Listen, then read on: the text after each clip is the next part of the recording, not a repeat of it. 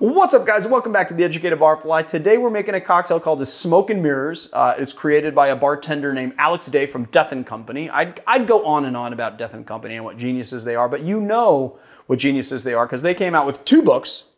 Obviously the Death & Company cocktail book, but then also Cocktail Codex, which won a James Beard Award. And not only that, I may be wrong, but I think that it is the very first non-cookbook to win the James Beard Cookbook Award. So that's pretty awesome. Anyway, the reason why I wanted to do this drink is because it is a very fantastic redo of an East Side, which is a milk and honey cocktail, but subbing out a couple of different types of scotches for the gin, and it is just a fantastic drink. It's really good for the summer, but it's also very full flavored, and I thought that this would just be a really good one to do. I was gonna do this whole spiel about, originally when I was constructing this in my mind, I was gonna do this whole spiel about, you know, a lot of people, you know, sort of calling out subs for cocktails and how, oh, this is just a sub, and that maybe we should just like dismiss this cocktail because you're just subbing out the main spirits. But Mary said I already did it, so I'm not going to do it again. Even though I just kind of did. But I found stuff to say about the drink, didn't I? All right, let's get into making it. So, real simple. I'm not going to do that. I just picked those things up to make sure they were still there. First thing we're going to do is just a few, maybe 5 leaves of mint, maybe a little more. I don't know if you guys were counting. We're going to do 3/4 of an ounce of simple syrup. We're going to do 3/4 of an ounce of lime juice. We're going to give this a light little press just to release the oils, but you know, you don't want to shred anything. Okay. Then we're going to do 1 ounce of Islay Scotch.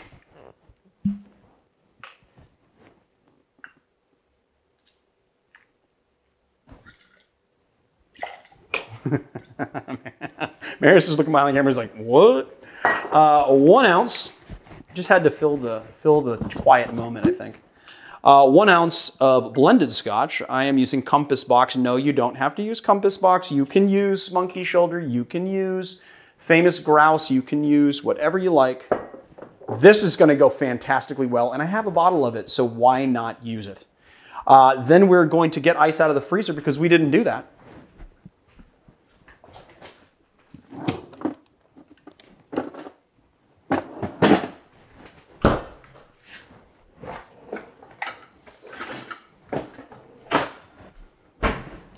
And then we're going to cut the ice down so we can put it in our tin.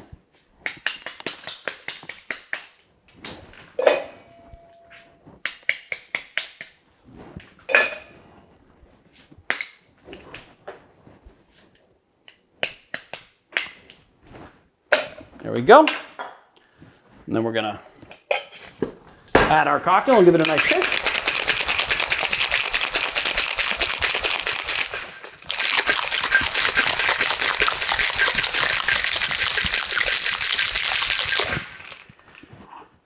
And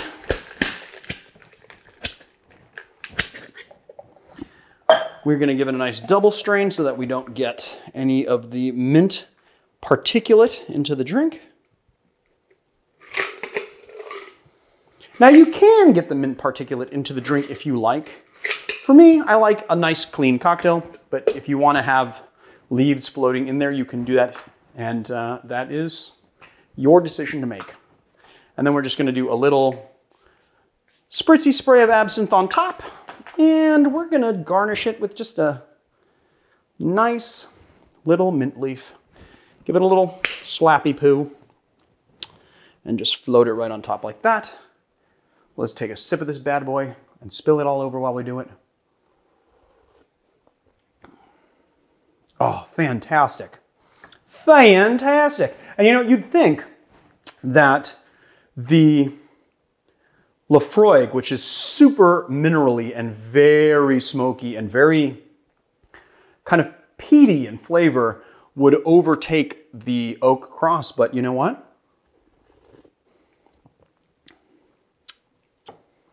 Although it is very prominent in the flavor profile, it does not completely take over the cocktail. The thing is that this recipe calls for Islay Scotch.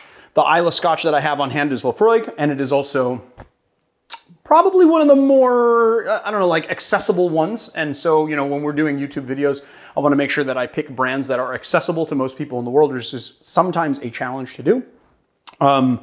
But I gotta say that the oak cross goes really nicely, and I can taste some of those kind of caramel notes and kind of light smoke.